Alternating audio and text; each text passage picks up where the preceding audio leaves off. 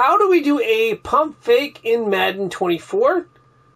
Well, what we're going to do is we're going to double tap quickly the icon of the receiver we want to fake to.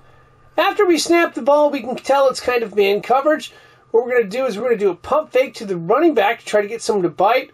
Basically, the running back is R1, so we're going to double tap that quickly.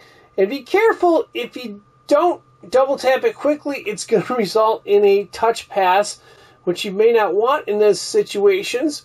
Unfortunately, nobody's really biting on this fake here, so we're just simply going to hold down R2 and take advantage of the man coverage and just go for a little bit of a jog here and pick up a first down. We're facing the zone coverage in this spot.